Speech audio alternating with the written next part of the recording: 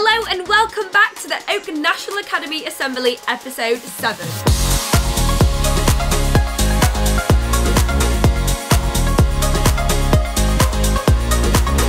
Hannah, did you get it? Get what? The present we sent you. Oh, do you mean these? Yes. You're welcome. Thanks, guys. It's, great. Why did you get me these exactly? Really, Hannah? Why have you got me these?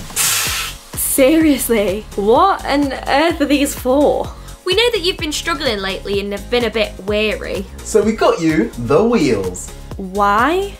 Last week you said you were too tired to catch up. Come on, Hannah, you've got to admit that was a really good joke. We've been gearing up for that one and it didn't fall flat. Haha, very funny, but pack it in, you lot, because today we're talking about kindness.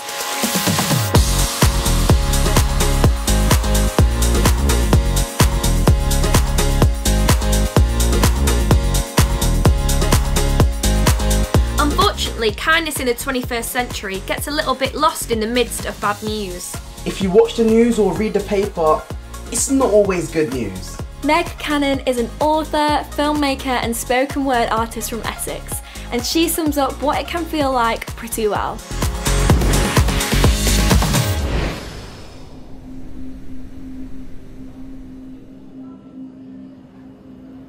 I sit there and I wonder whether kindness is dying. You see, we're sitting in a coffee shop, her eyes are down, she's crying. She tells me how they pushed her, threw stuff, spread rumours, lying. I know I should just ignore it, she said. It's hard, but I'm trying. And I see this lady by the side of the road. She's old, waiting there in the cold, but no car, no person lets her by. Why? And I see words written online that are so unkind, words that can leave a mark on your mind. Unkindness, you see it everywhere, from violence and abuse to refusing to share, to pushing someone out of the group or laughing at her hair or ignoring that person struggling over there.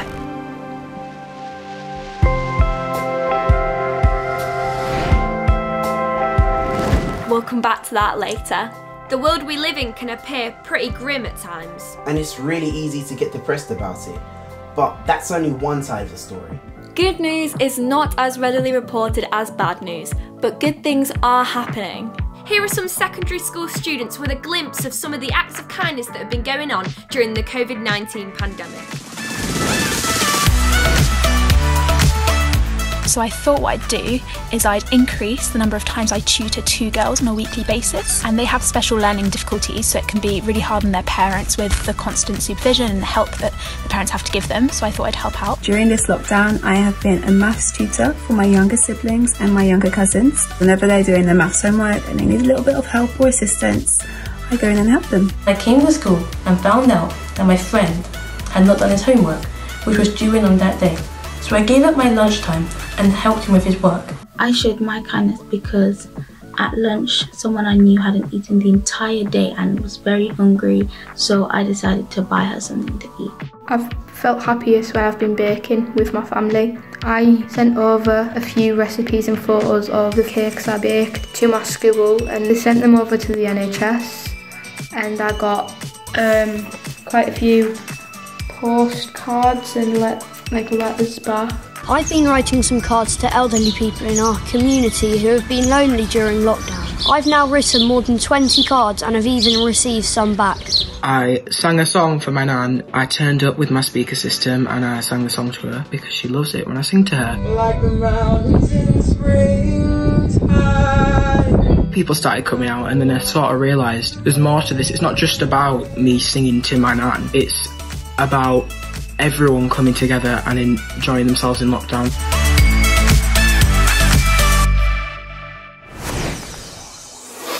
Thanks guys, great stuff.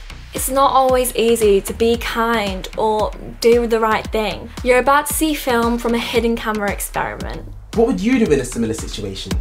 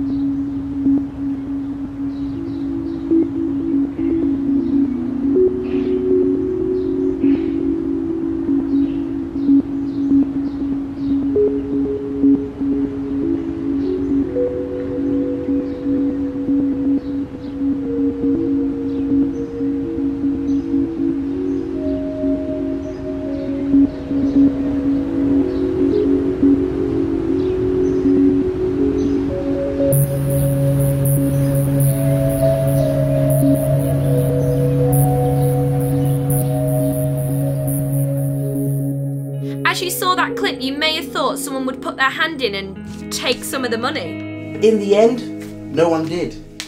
It's probably the case that if you left it there long enough, someone would have taken something. But it does show that deep down, we do know what's right from wrong. It's almost like we're programmed, wired, or created to do good, to show kindness. The Bible tells us that we are handmade by a God who knows and loves us. And it tells us that we are made in His image, which is part of the reason why deep down we all love kindness. Christians believe that we know what kindness looks like because God is a loving God who performed the ultimate act of love and kindness by sending His Son Jesus to earth 2,000 years ago. In a book of the New Testament called Ephesians, the Apostle Paul says this: Be kind and compassionate to each other, forgiving one another, just as in Christ God forgave you. Amazing. Love it.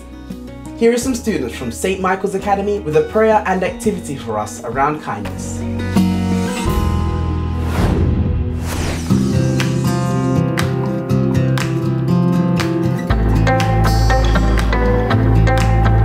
So, how can we show kindness to others? Here are some suggestions inspired by what some of us have been doing during lockdown. Could you bake for your local key workers, family or friends? Could you call someone or send a card to encourage them? Could you help out at home or run a family games evening? Could you go shopping for someone who can't go out? Could you tell someone how much you appreciate them? Could you record some music or a song for someone? Could you pray for someone? Let's pray.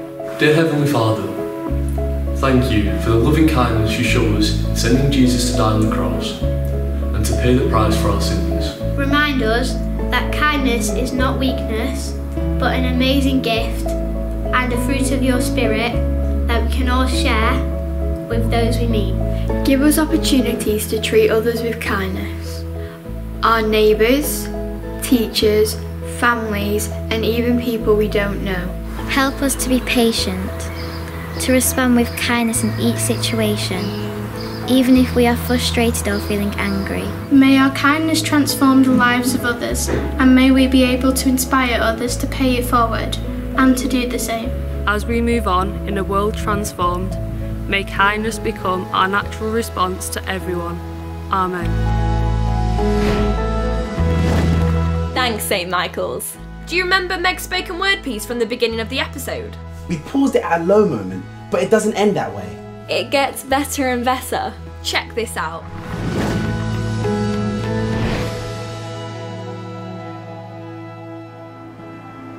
The news is full of hate and sadness and corruption and war. I just don't see kindness around much anymore. But who am I to speak? I'm often so unkind. I gossip and I'm selfish. It just comes naturally. But actually, recently, I've been feeling like I want to change. Do you know what? Being kind, I've realised it's actually brave and it's strong when you offer friendship to someone who doesn't feel they belong, or when you give your attention, or when you give your time. In that moment, your light will shine. We live in a world that says live for yourself, compete and tread on others to get status or wealth. But could we push back against that darkness of competition and greed and be kind, be thoughtful and look out for those in need? What if we could be the generation to revive kindness, bring it back to life, give it back its breath and save it from death, treating others as we'd like to be treated? Living a life of kindness is an incredible way to live, and when you make that daily choice, you'll gain more than you give, and soon kindness will become a habit, a brilliant, beautiful habit. I'm not saying it's going to be easy. There are going to be people you don't want to be kind to, but still give kindness. Against everything inside that says just walk past or hurt them back, respond with kindness, one courageous act. Why? Because it will change you, and together we could change the world. And in the end, we'll see kindness everywhere when we dare to care.